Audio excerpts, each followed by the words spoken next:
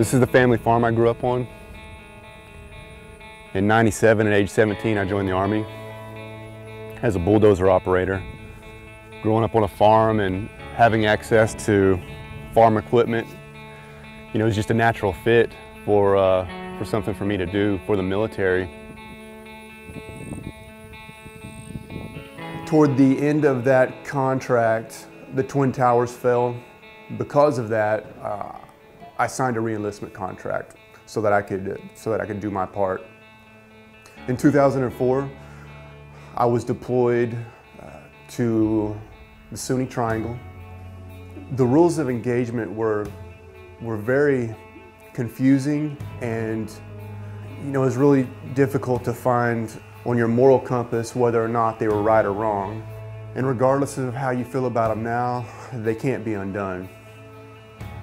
Whether it be getting attacked during a convoy or hearing rockets fly over your head and seeing them land in a tent full of people's loved ones, but it's like someone slips a brick inside your rucksack. I can carry a brick, I can carry several bricks. One at a time you don't notice, but when you return home, you find yourself buried in rubble.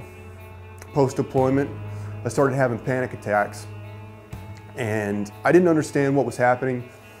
I was diagnosed with, of course, PTSD, agoraphobia, bipolarism, and anxiety disorder, and I was prescribed a pharmaceutical cocktail. I lost my first job back in the real world because I was unable to build effective relationships with customers and coworkers. I lost my second job because I missed too many work days. On multiple occasions, I would get this voice inside my head that would tell me that the world would be better off if I wasn't in it. I was admitted into a psych ward. I think this was probably my low point. Previously, I was a non-commissioned officer, a sergeant in the U.S. Army serving in a theater of combat. I was responsible for my life and the lives of others. And I can't be trusted with shoelaces now. My life continued to crumble. Divorce, followed by giving up custody of my daughter. My home went into foreclosure.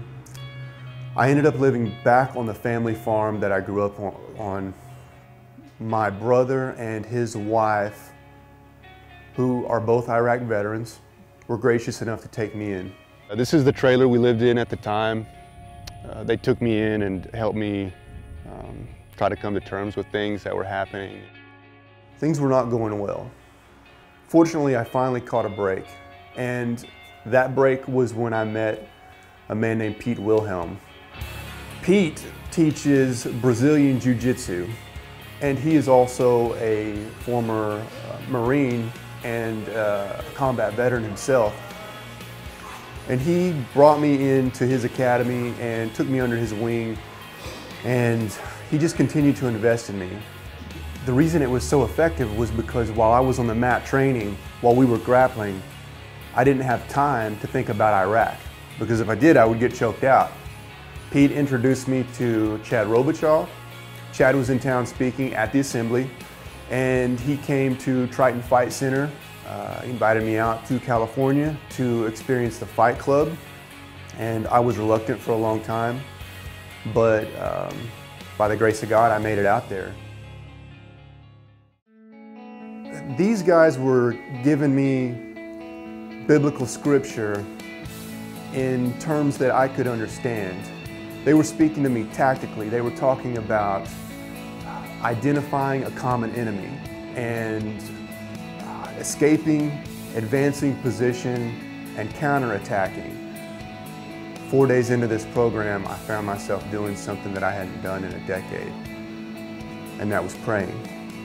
When I was in Iraq, I came to the conclusion that I couldn't be a man of God and a soldier serving in this area both at the same time. So I literally took my Bible and put it in the footlocker, along with my connection with Christ.